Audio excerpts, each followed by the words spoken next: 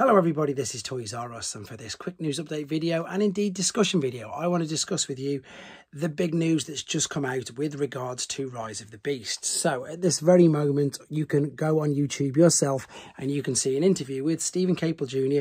done by the very talented Alfonso Nation. And in this interview, he is very honest, he's very forthcoming, and he in fact admits there on the video that Rise of the Beast is a reboot. So it's got nothing to do with the others. So obviously this is why Wheeljack, there's no sort of continuation with them. They aren't even going to bother explaining it. It is a reboot. So I think in a way, I really like the idea of that, because I think that there was too much going on in all the other movies.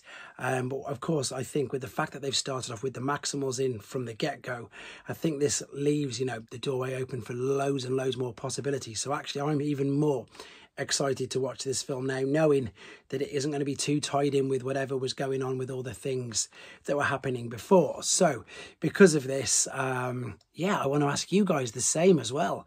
I mean, for me personally, one of the main things that I really want to see, and I'm sure you'll agree with me as soon as I say this, I want to see a proper combiner. Their version of Devastator, I never liked it. I brought the figure. People, in case they're going to come and say, well, I've seen you've got the figure on a previous video. Yes, I have.